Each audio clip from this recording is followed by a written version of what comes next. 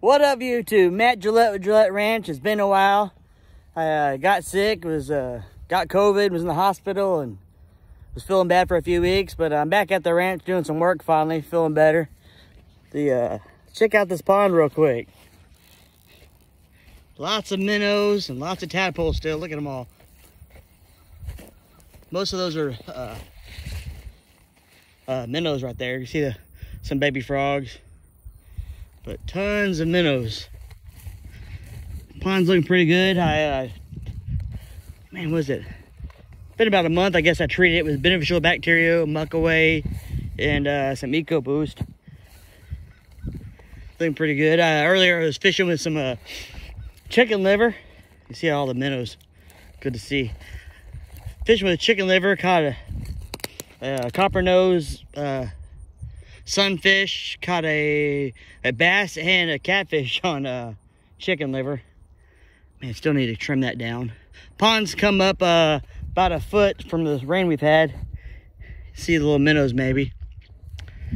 Earlier I was fishing and the turtles would not stop eating that chicken liver, so I had to take care of about 14 turtles.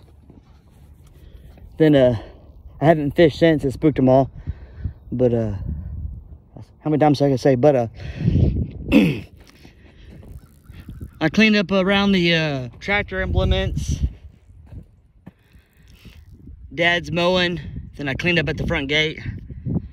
You see me looking pretty nice where we put dirt in front of the cabin because it's pretty tall. Still need to add some more and grade it, but it's all settled out. Hunting cabin there. Fishing cabin. I did. Sorry. Not talking to you, Sari. I spread out why this I didn't till it in or rake it in, but I made a food plot from over there all through here. I put out radishes, wheat, rye, oats, and I think it's peas. Some type of peas. Just different types of radishes.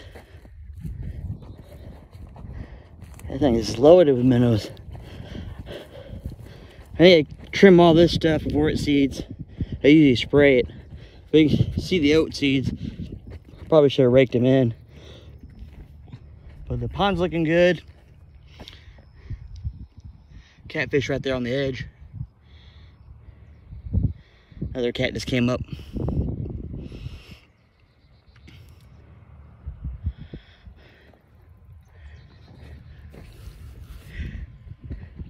From the drought and the rain, you can see what it did to our fence. This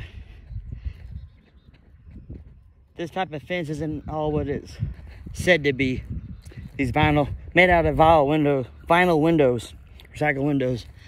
So we're gonna have to come through, and everywhere the end is, where there's a gate there and gate there, we'll have to put some H braces in, put a brace here to tie it back before we can pull it tight. So I have to put in about 8 H braces to pull it up. This fence is hot. Eventually we'll hook it up to the power poles. Dad mowed over here, this 2.5 acres over there where the food plot is. Or I planted a food plot over there too, but the hogs are hitting it every day, but they're small hogs. I had the barrel standing up straight. There's also a salt block. They've been going to town on it, licking it. There wasn't any cow prints, but there's tons of hogs. They're not big enough to knock the barrel over, so I knocked the barrel over for them and rolled it around. They're all, yeah, there's no big hog tracks, so they're all small. Then, what else? Yeah, we're just mowing the 35 acres. The weeds, you can see the weeds got out of control from the recent rains. We got the bull nettle, all types of weeds. Sunflowers have all died. Need to spray all these locusts, black locusts coming up, and mesquites through here. This is where the pond fills up. It goes down and runs down to Packwood Creek.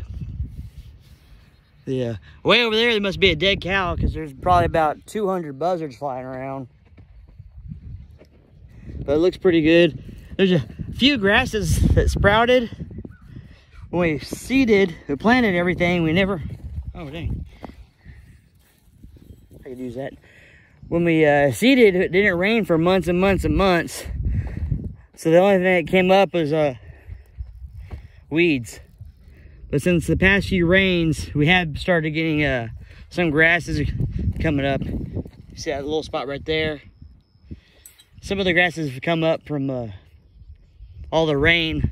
We got about almost 2 inches the past couple weeks, but the past couple rains it's only been a quarter.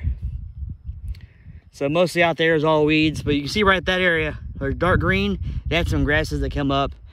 And on the other side of the pond was a pipeline mix we put out. It had 9 variety of grasses, and they've done much better over there. There's lots of grasses popping up. One thing we're about to do is get some perennial rye, and we're getting a lot of erosion from the grasses that didn't come in. So we're gonna go ahead and spread the 35 acres with winter rye, get some grasses in there. You see some of the grasses come up here. They're about to seed. There's only a few spots, but these grasses are already here. Same thing up here, these native grasses.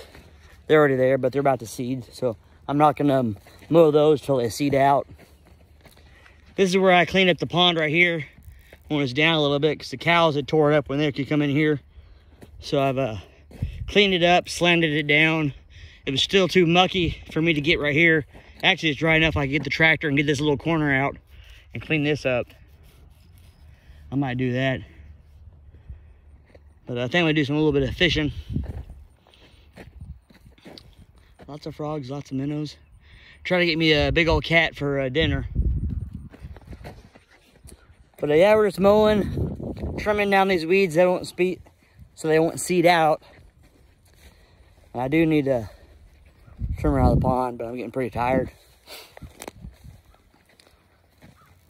Yeah, didn't see any.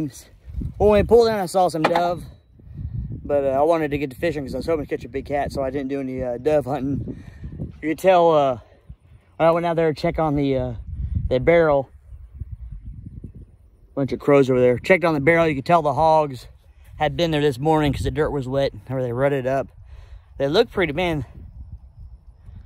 I'm gonna guess they're probably only 20 to 75 pounds. There's a lot of piglets with them. Lots of piglets. Lots of baby tracks. But yeah, I threw seed out there also. And from where the hunting cabin is, about 50 feet out, and about 200 feet, I went ahead seeded out some oats right there. Kind of walked through the woods through here. There are some fresh deer tracks and deer paths. They're not the cattle paths that are going through the woods, because there are cattle back on the back 45. But I was glad to see deer tracks. I went and checked on the feeder. My feeder still has corn. The raccoons haven't sabotaged it like they have 3 times. Need to change up some stuff. But I do want to get a get a feeder down there where that barrel is, but I'm gonna have to fence it in so the cows don't tear it up, especially that bull. They like to eat that corn, even though it's not good for them. So I'll fence it off so they can't get to it. I actually put about 20 pounds of bird seed right here to feed all the birds. Of course, since I've been here, I haven't seen any, but the seed's all gone. You can tell the raccoons have eaten it, but got a lot of scissortails, cardinals, all types of birds out here. It's been so hot and drought, and got some cool rains, grass is growing in, but I want to throw out some seed for the birds. But I think I'm gonna try to catch some catfish, and please like the video and subscribe to the channel, and I'll catch you on the next one. Thank you.